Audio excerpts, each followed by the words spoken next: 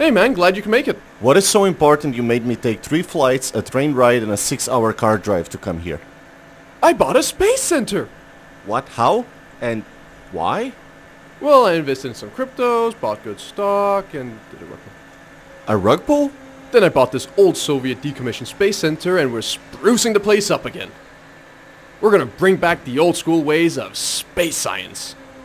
I'm talking daring space flights, ambitious missions, revolutionary science, and a complete disregard for— oh, wait, scratch that. Wait, what? So, how about a tour? We have a spacemobile. It's a golf cart. No, it's a spacemobile. Alright. Here, put this on. First stop, research and development. What was that you mentioned before about the rug pull? Oh, it's nothing. Just a bunch of happy coincidences that led to this sprout of greatness. Doesn't sound like you made your money in a shady way. At all. All legitimate. This is the Dream Factory. Here is where we take the most daring and jarring ideas and birth them into the realm of reality. Where playing God is encouraged, where the word impossible is non-existent, where the laws of physics do not apply— wait, nope, that's literally quite impossible. Anyway, all spearheaded by our top scientist, Ufa.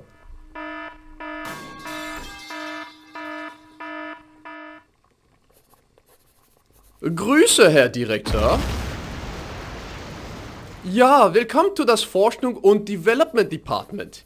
Here we can work on things that matter without all the paperwork to get through, unlike those Americans at NASA with failure is not an option. Here we like to encourage failure. That doesn't sound safe. Nor smart. A little naive one. I'm not that little. Failure is part of life. Here we fail and we learn and we fail.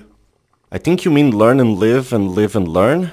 Now, through this incident, we know that the space capsule can slow down very efficiently through the atmosphere. And that we need a strong amount. Interesting, no? The Germans have a funny way. I mean... Next stop, the VAB. The what? Vehicle Assembly Building. Wait, isn't this where we started?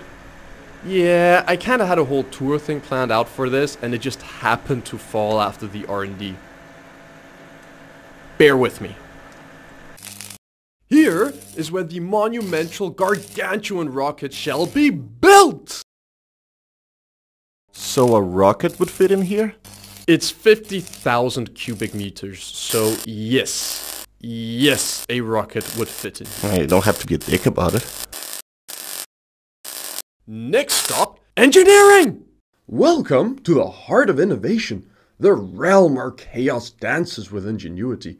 Behold the engineering department. You see, engineering is not merely about numbers and equations, it's about being bold and thinking outside the box, not letting some pesky laws hold you back. Observe as our engineers will test our new prototype engine.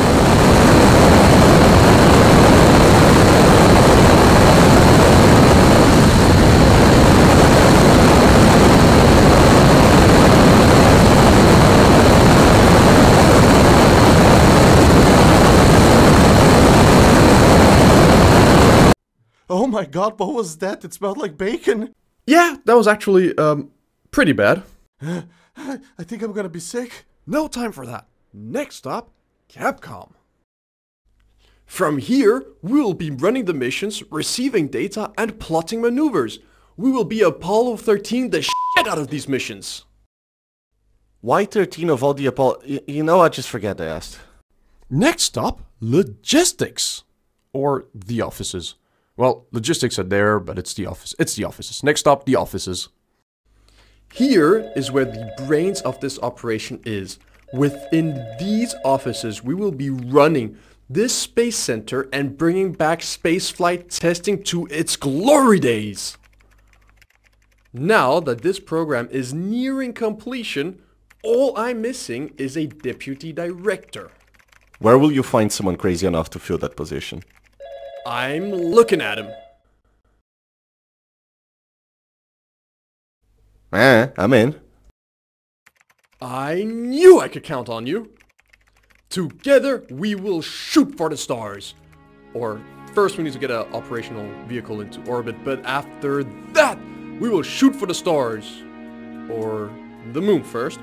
But then wait, no. More likely planets, maybe another moon. Not Mars though, that's been overdone. But after that, we will shoot for the stars. Oh, gotta take this.